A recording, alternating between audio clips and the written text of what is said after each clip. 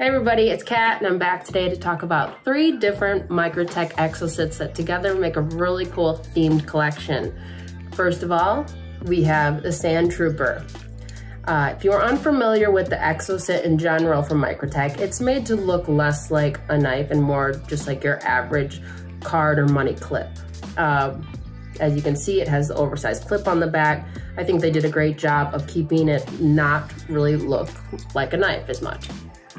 Now, the other really important thing about this is the fact that it has a California legal blade. So if you can carry it in California, you can probably pretty much carry it anywhere, but make sure you check your local laws. But that is a big deal for those of you who really want an OTF and really want a Microtech, but have to be careful with your local laws on blade size.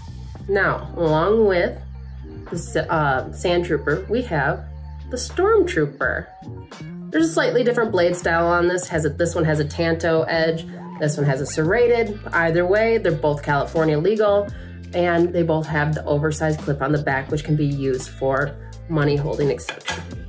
Now, if you haven't already caught on between Sand Trooper and Stormtrooper, I don't know what to tell you, but last but not least, just in case you needed another hint, we have the Bounty Hunter. Now this one is my favorite, has a very distressed look, straight from manufacturer, very cool.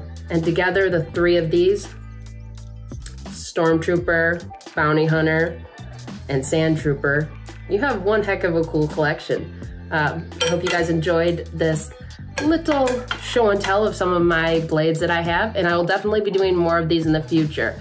Again, if you want to learn more about Microtechs, go ahead and drop below so you can see on their website. They will list all of their authorized dealers. They do not sell direct, so you have to find one of your local or online dealers to purchase, and make sure you purchase from an authorized dealer. There are a lot of people that counterfeit these types of knives, and it's very important that I want you to get the real thing so you can feel how awesome these things are. I mean, I'm literally obsessed. It's just so smooth, so functional, just I love them. So, hope you guys enjoyed.